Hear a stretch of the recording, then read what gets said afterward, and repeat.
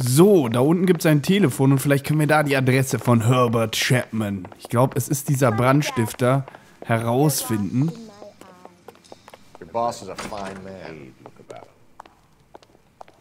Das können wir mit Sicherheit mal benutzen. Entschuldigung, junge Frau Sekretärin, ich würde gerne mal Ihr Telefon benutzen. Operator, give me dispatch. Putting you through now. Phelps, badge 1247. How could I help, Detective? Can you check whether we are still holding a Herbert Chapman? Let me find out for you. He was released this morning, Detective. Damn. I'm sorry, Detective. Not your fault. Can you give me a last known address and put out an APB on the guy? I'll get back to you, Detective. APB will go out over KGPL shortly. Thanks for your help. Na dann mal schleunigst hin zu Chapman, Herbert Chapman. Ich glaube, das ist dieser Typ, der gerne mit Feuer fuchtelt, den wir da auch mal erwischt hatten. Ach, Elsa Lichtmann wieder am Singen im Blue Room. Die angebliche Geliebte von unserem Supercop Cole-Phelps. Give me your heart and baby I'll bill it, 'cause I always kill the things I love. Some Buy me a drink, Cole? for the No. sake of Not even for old time's sake? Not even for that. You're not gonna ask me why I'm here? I wouldn't give you the pleasure. Get around him. She's in fine voice this evening. I wonder how the commander would feel about someone who cares about the boy. You're breaking my heart, Cole. You know how I feel about you.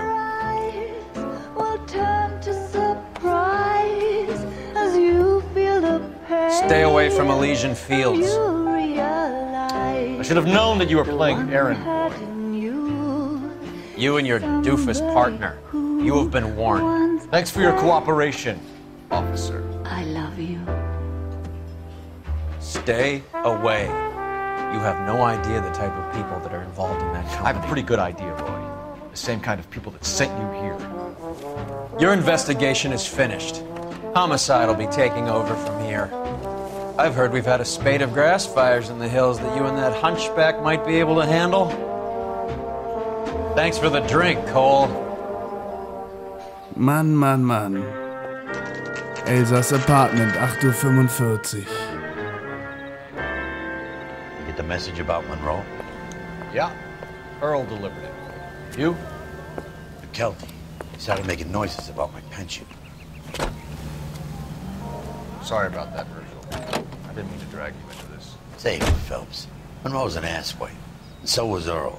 And so was McKelty when it's all said and done. Da hast du wirklich recht, Hirsch. Herschel Biggs. KGPL calling car 11K, 11K. 11K, go ahead. 11K, the last known address of suspect Herbert Chapman is 650 North Kingsley Drive in Wilshire. Roger that, KGPL. 11K en route. Let's go pick him up. Na, worauf warten wir denn noch? Los geht's. You fought at Sugarloaf, didn't you? I did, but I don't like to talk about it. You come across a guy called Jack Kelso out that way? You know Jack Kelso? He's an insurance investigator over at California Fire and Life. Our paths cross from time to time. For some reason, seeing you makes me think of him. Has Jack spoken to you about his experiences on Sugarloaf? Or the rest of the campaign? Jack keeps stum just like you do. I know what it feels like to get back from conflict. You gotta respect that. Na, er kennt also Jack Kelso, unser Partner Herschel Biggs. Naja, wie auch immer, wir müssen jetzt zu Chapman und dem mal einen Besuch abstatten. Aber irgendwie vermute ich, ja, da hat auf jeden Fall ein Irrer seine Finger im Spiel und Elysian Fields hat auch was zu verbergen. Aber ob das zusammenhängt, das wage ich einfach mal zu bezweifeln. Da bin ich mir gar nicht mal so sicher, ob das sich nachher nicht in zwei Fälle splitten wird, dass wir bei Elysian Fields was Interessantes rausfinden und auch diesen Psychokiller finden. Hoffentlich, hoffentlich. Oh. Entschuldigung. Ja, ich weiß. Boah, würde ich mich in Wirklichkeit abfacken, wenn da einer so um die Ecke gerauscht kommt und mir dann voll reinfährt. Ach ja, ich würde auf jeden Fall nicht gerade Freudensprünge machen. Achtung. Na gut. Aber ich darf das ja. Ich bin ja super Kopfherz. Die müssen wir jetzt eigentlich alle Platz machen hier, damit wir mal hier durchbrausen können. Ja, weg da, aus dem Weg. Aus dem Weg. Wow. Na toll, das war meine Heckscheibe. Die aber auch manchmal fahren, obwohl man da mit Sirene durch die Gegend düst. Freuen die sich darüber gar nicht.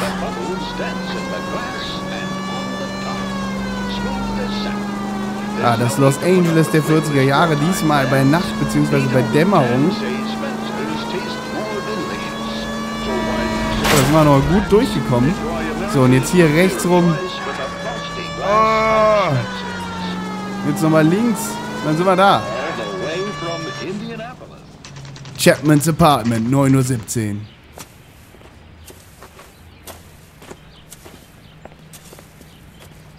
We're looking for Herbert Chapman. I'm looking for him too. I need him to move his car so I can mow the lawn. He's definitely not here. I've been banging on his door off and on for a couple of hours. Yeah, he's out somewhere. Is there some kind of problem? Let's take a look at the car. Ja, das schauen wir uns mal näher an. Aha. Let's see what he's hauling around. Da sind diese Flyer und da ist Moskill. Diese Moskitospiralen, die gerne von Brandstiftern eingesetzt werden. Pepperword, Moskill, vertreibt Moskitos sofort. Auch gegen Mücken und Sandfliegen, für drinnen und draußen. Motive, opportunity, and hard evidence. Ja, er hat die nicht gekauft, um Moskitos zu vertreiben. Hier sind noch Kugeln drin, scheinbar. Ammo. Kaliber 45 Automatik, 50 Munition. Bennington Precision. 173 Korn, metalldurchschlagene Kugel. 50 rauchfreie Zentralfeuerpatronen. Munition Kaliber 45. Should advise the APB. He's clearly armed. Ja, offensichtlich sehr bewaffnet. Was ist das? Wahrscheinlich noch so ein Flyer. Wir bauen ein besseres Kalifornien.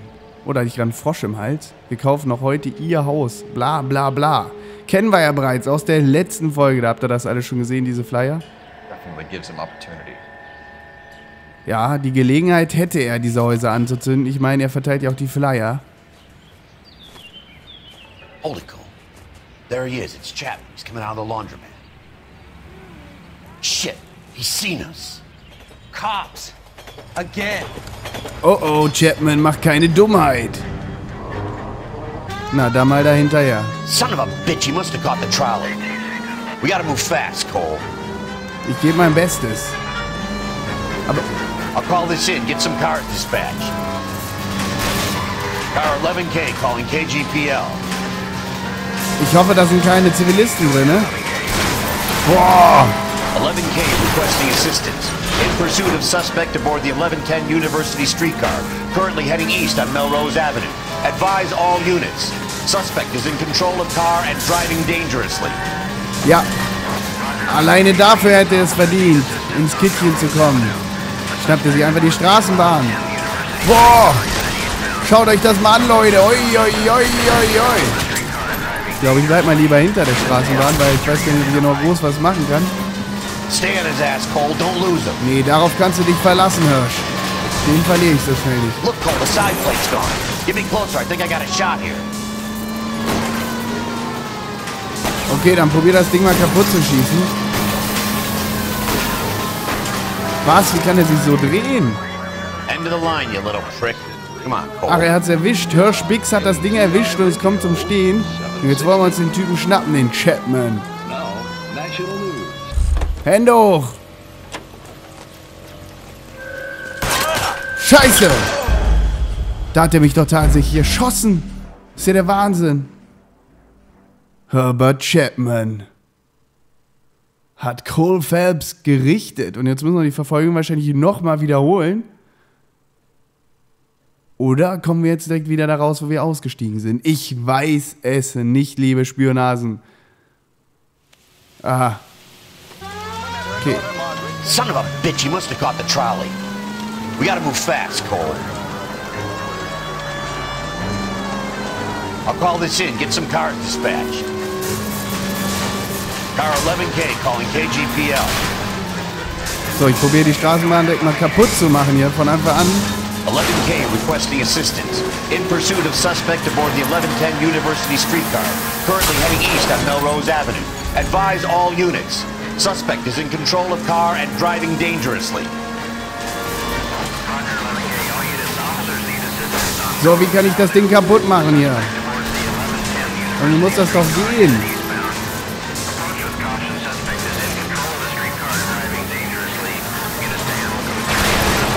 Ach du heilige Scheiße. Ja, ich bin dran, Bix, aber jetzt zimmer doch mal drauf, Mensch. Sonst kriegen wir den ja nie zum Stehen. Oh. See if he can damage one of the wheels. Might act like a brake and slow the thing down. Okay, los geht's. I need to be closer, Phelps. Ja, da haben wir sie wieder erwischt. End of the line, you little prick. Die Straßenbahn. Und jetzt raus hier. Und am besten mit gezogener Waffe. Phelps rennt da auch nicht mit gezogener Waffe hin.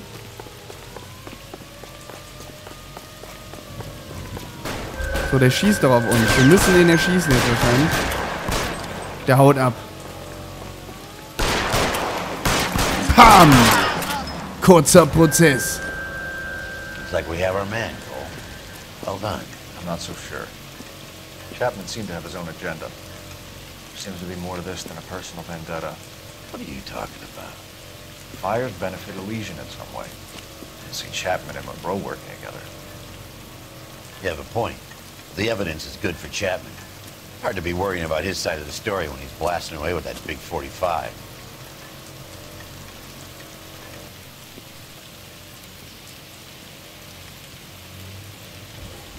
Nice work, gentlemen. Put yourself at considerable risk stopping that trolley and probably saved a lot of lives. Anyone else but you, Phelps, and you'd be up for a bravery award. We've had our eyes on that slippery son of a bitch Chapman for as long as I can remember. I couldn't be happier than to wipe him off the scoreboard. I hope this puts to bed that crazy stuff you had going about Leland Monroe. What were you thinking, Phelps? You'll be calling Richard Nixon a crook next.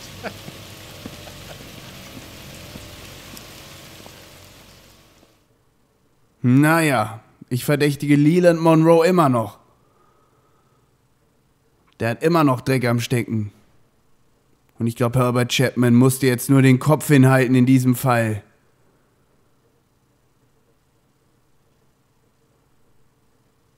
Für die Familie Morelli, die da ermordet wurde bei dem Hausbrand.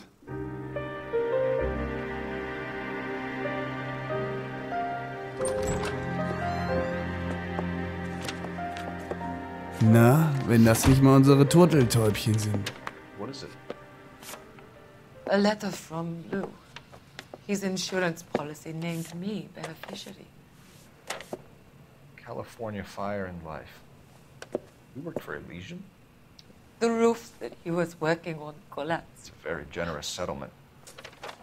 Elsa, I'd like you to do something for me.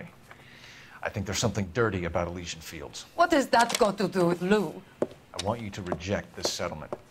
I want you to go and see an investigator named Jack Kelso and ask him to make some inquiries about Lou's case.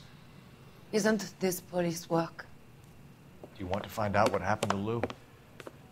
Why would he help this Kelso? Jack won't be able to help himself if he smells a rat. He's a friend of yours? He hates my guts. Elsa, you could take this money and let them get away with it, or we could get Jack's help and do something about it. Why not be honest with this man, Cole?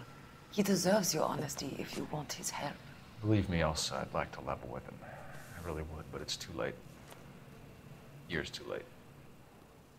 Na, da geht aber schon was. Das ist nicht einfach nur gespielt hier, um Elsa zu schützen oder so. Da geht wirklich was zwischen Elsa und Cold Phelps. Oh, unser Fahrzeugschaden auch wieder wirklich nicht gerade ohne. A Walk in Elysian Fields, in elysischen Gefilden. Ja, Fall abgeschlossen mit ausgezeichnet. Gefundene Hinweise, 13 von 13, Fragen richtig, 8 von 8. Also optimopti, Verhaltensweise, allerdings nicht so optimopti. Fahrzeugschaden, $2.307. Ui, ui, ui, ui, ui. Verletzung 0, glücklicherweise, Sachschaden liegt bei $110. Chapman nimmt sein Motiv und alle möglichen Verbindungen zu Monroe und Elysian mit ins Grab, denn wir haben ihn erschossen. Ja, liebe Freunde, das war mal wieder ein spannender Fall und wir sehen uns dann beim nächsten Verbrechen.